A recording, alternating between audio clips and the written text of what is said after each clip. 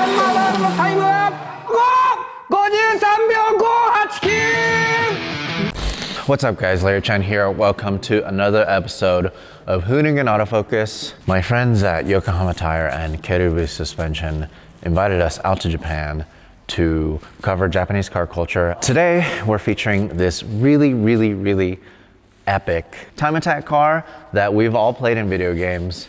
It is the legendary C230R. We got my buddy Masaya. You work at HKS? Yes. How long have you worked with HKS? I've been with HKS since 2007, so it's now 13 years. I actually work in the office in England, and I oversee the distribution for Europe and Africa. Thank you so much for having us. This is really like a boyhood dream to come here. It's just so awesome to see these historic cars that I've only seen videos and pictures of, and to actually see them in the flesh. What's the history behind this? Okay, so this car has undergone quite a few different forms. So as you see it today, it's safe to say it's its final form. But the car started off under the concept of TRBO2, the Tsukuba Record Breaker 2. So those of you who remember the carbon fiber Evo from back in the day, it had an Evo 8 front end on it. That's actually this same car. It crashed at Tsukuba when we were trying to set the record back then, and then it was rebuilt, has the new now Evo 9 front end on the car, and then the color changed from black to red, and that's probably the form that everybody remembers it in most. That's when we underwent the name change. It changed from TRBO2 to CT230r, CT from the model code for the Evo 789 CT9A 230, because this is actually a 2.3 litre stroker, and this car we built specifically to try and break the Tsukuba time attack lap record. And in 2009, maybe 10, it's a little while ago now, we actually set a record at the time, 53.5 seconds, and I believe that record stayed unbroken for maybe 5 or 6 years, so it really was ahead of its time. The specification, as I say, it's a 4G63 engine, packing the HKS 3240 turbo. Wow, this carbon work. All of this stuff is done in-house here? Yes, we do have some facilities to make some carbon. I'm not sure if all of it was done in-house. Most of it was. Everything within the main monocoque itself is actually still standard. So it's not a completely carbon fiber, but all the body panels, everything away from the core of the chassis is all made in carbon fiber. And that kind of keeps it as a time attack car. That's why, I mean, this is a representation of what the car was like when it came off the factory. Yeah, so it's not a dedicated race car. It's not like a tube frame chassis or anything like that. We try to almost define the difference between the ultimate tuning car versus a racing car being two slightly different things. I think the lines are more blurred these days, but at the time we tried to keep as much of that feeling. This has very limited to no aero at all. Yes, and it wasn't really the thing to do at the time. It was all about producing, the maximum effects from mechanical grip. Aero was a bit of an afterthought at the time, bearing in mind this car hasn't run in anger for like 10 years almost now. It's crazy to think it's been that long. Like, I remember hearing the news that this broke the record, and even watching it on the recaps from, I think, Best Motoring, or Option, something like that, Option, those outlets. Like you said, mechanical grip, all-wheel drive, and technology kind of pushing forward to make these cars faster. And manufacturers like us could really excel. We could really show the pure result of the products that we were producing. We're really not essentially an aerodynamics company. We're very much about chassis dynamics, engine performance, and this car at the time epitomized everything that we could do to make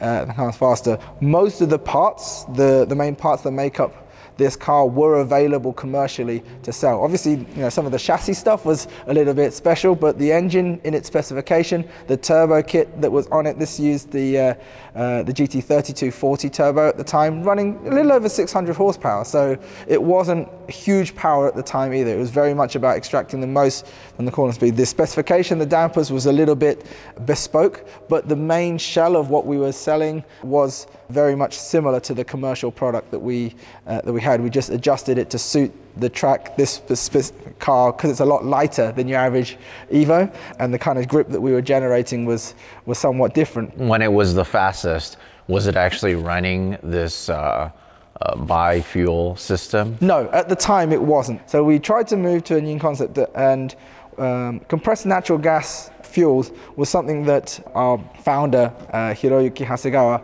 was very strongly looking into. He was convinced that there was going to be this revolution in terms of how energy was going to be used. As part of that, compressed natural gas was something that he took a great interest in. As a result, we've done a number of projects involving taxis and trucks and other things like that. This car, after it was retired from competitive motorsport, was then converted to run with natural gas, a concept to show that even a performance car could be done. It wasn't just an economical, ecological thing. We could still extract good performance from that. So we did the conversion to allow it to run biofuel, and I think right now in its current spec it runs purely on compressed natural gas, on CNG. And how much power do you think it is versus when it was running on fuel? It's a little bit down, but I believe it makes in excess of 500 horsepower still. This is interesting.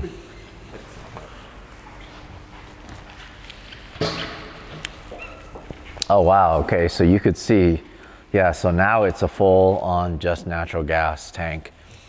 And you just feel it right there? Yeah, I don't know, if you've ever taken a taxi in Japan, a lot of the taxis in Japan run on a gas system, and you're used to seeing like a tank in the trunk. So I think for some people who first see it, they go, hold on, this doesn't seem quite right. A lot of people don't understand that HKS is not just a tuning company, it's just industry in general in the automotive realm. Yeah, we're trying to expand our horizons as much as possible. You know, the core of what we started with has always been in racing and performance. By understanding what the automotive field is doing as a whole, then we can make sure that it's reflected in all the aspects we do. So without, whilst we try to specialize in certain areas, we have to keep abreast of everything that's going on. And so this combined a couple of the projects that we never thought would really meet in terms of our CNG development and also our, our motorsports activities. So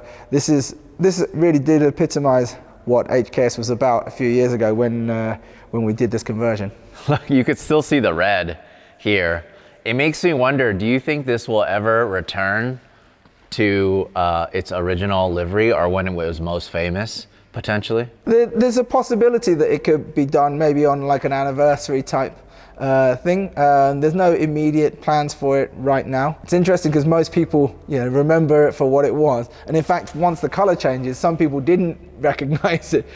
So bringing it back to what it once was could bring back some nice nostalgic memories for us all. Wow, the interior, it's sparse. Keeping it light was essential for us, and that was one of the major things, which is why everything's been replaced. But then little subtle things like, of course, if you only want it light, the dashboard could have been next to nothing, but you can see how we've tried to keep the form of the original dash for the most part, even though it's been remade. The effort very much was to try to maintain as much of the identity of the original car as possible whilst extracting maximum performance. You guys have always worked with Taniguchi in terms of like this kind of time attack effort. Yes. So it really helped to have such an amazing driver to extract all the time out of this. Yeah, if you have a look at how the seat is bolted, this isn't sliding, as you can see. Yeah. So if you don't have the leg length of Taniguchi, because if you've ever met him, he's quite a tall guy. He's very tall. And so if you don't have the same length of legs as he does, or arms, then you're not going to fit in this car too well. It's very much made around him. The time attack cars have transformed so much. I mean, I don't think this would pass any kind of technical safety, honestly, just because, and that's kind of the thing about racing, right? Like you look at the old 935s and they basically don't have a cage at all. It's pretty scary. Yeah, it's pretty scary. In Japan, the rules were never as strict as they were in other parts of the world until more recently, where they've tried to adopt like the FIA standard and things more and more so. So this car, as you mentioned, it's quite reflective of the time that generally they weren't that stringent in terms of safety regs at the time. if you were to take this car out now with the current tire technology, it could be a lot faster. Yeah, I think so. I mean, at the time we set the record, we were running on the Yokohama Advan AO48 tire, which was, you know, the tire to have at the time. And now that we have evolved a couple of models, I think, since then, the time that can be found that we've seen from, you know, most people who, as they switch the tires, it really could have that potential to go even faster by extracting the advanced tire technology with, you know, a little bit more of the aerodynamics that are being used in modern cars. You know, this car really could be, you know, a good second or two, maybe five. It's scary to think that a car that was built, you know, over 10 years ago could potentially be at that pace. Well, thank you so much for showing us this car. We still have a lot of other cars to feature. You guys have such an incredible collection, and that's kind of one of the cool things about HKS. You guys are really into keeping your heritage, you know, and kind of showing the younger generation car culture and kind of keeping this sort of tuning and this sort of racing alive. I love that so much. That's a wrap.